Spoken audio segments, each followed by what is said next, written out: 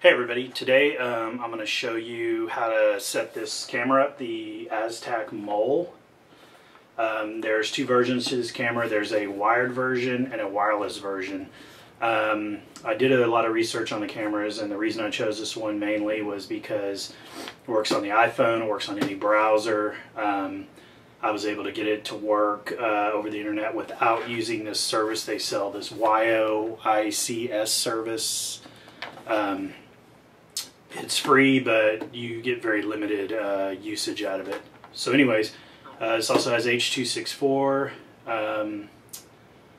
Looked like a pretty good camera overall. Got pretty good reviews everywhere I read about it, and I compared it to some of the other cameras. So anyways, I'll show you the setup and then kind of the way I have it installed, and then I'll walk you through this setup and how to get it to work over the internet without too much other hassle.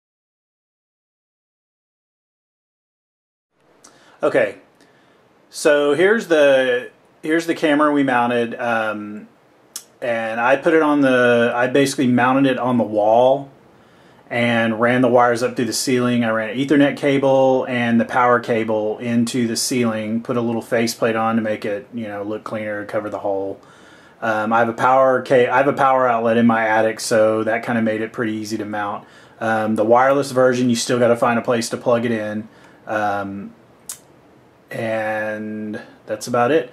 The camera is we use it to monitor this crib here mainly. So if you notice this crib, it's probably about 5.5 feet away, maybe 5 feet away. So the problem is there's no zoom on the camera. So you have to take that into account if you're monitoring. If this camera was any close, I wouldn't be able to get the entire crib into the view of the camera. So to do motion detecting and stuff like that would not work as well. Anyway, so let me get on to the setup. That's basically how I have it installed. Hey everybody, I'm going to show you now how to set this camera up. So the first thing you want to do is plug your camera in to the Ethernet port on your router, then plug the power in. So plug the camera in first, then the power. Your camera will boot up. It'll pan back and forth, pan up and down, and when the camera stops, it should be ready to go. And what it will do is it'll request a it'll request a IP address from your DHCP server on your router. So I have a Mac. I'm not sure where it's going to be on any other particular router, but I have a Mac with a time capsule. So I go into the airport utility, and from there I go to airport.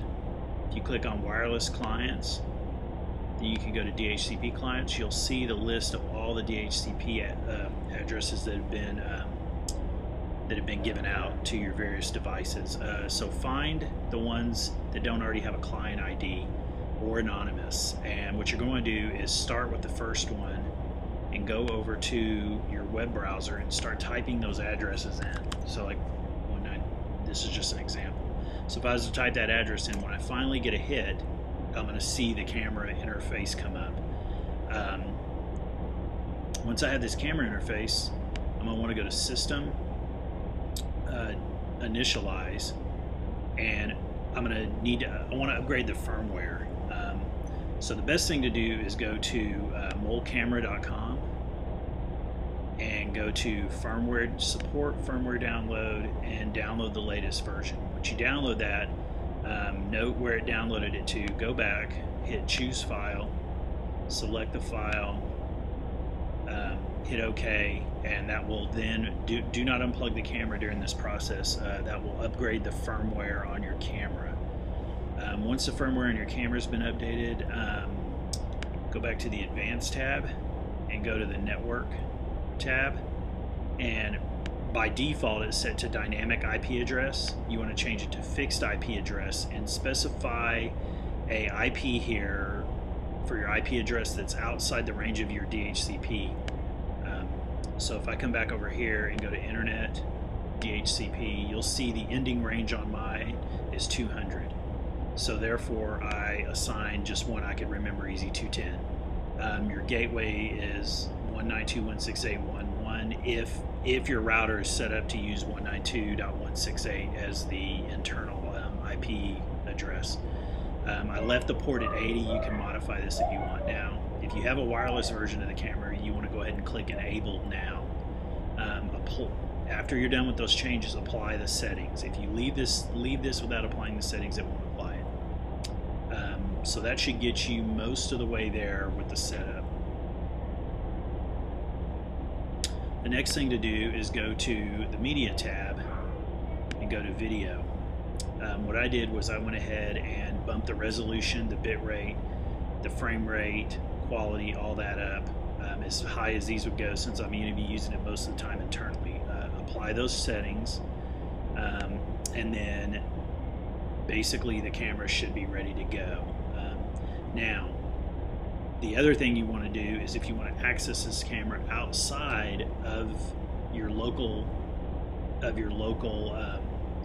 network, you're going to need to port forward. So if you go back to the airport utility and you go to NAT, so go to Internet, go to NAT, go to Configure Port Mappings, and what I did was, if you notice here, I already have personal web sharing. Basically, it's port 80. So what you want to do is, you don't have to specify a service or anything, and depending on how you do port forwarding on your router might differ, but the basic gist is you want to forward on port 80. You want to forward to the address that we set over here, right here. So whatever this address is, you want that address as your private IP address, and then the port for the private. So basically, we're saying that if anything comes in on traffic, any traffic comes in on my external IP on port 80, forward that traffic to my internal address of 210 on port 80. So that should get your, and just to show you that that works, I can go here and refresh, and as you see, this is my external IP address, and it's connecting into my camera.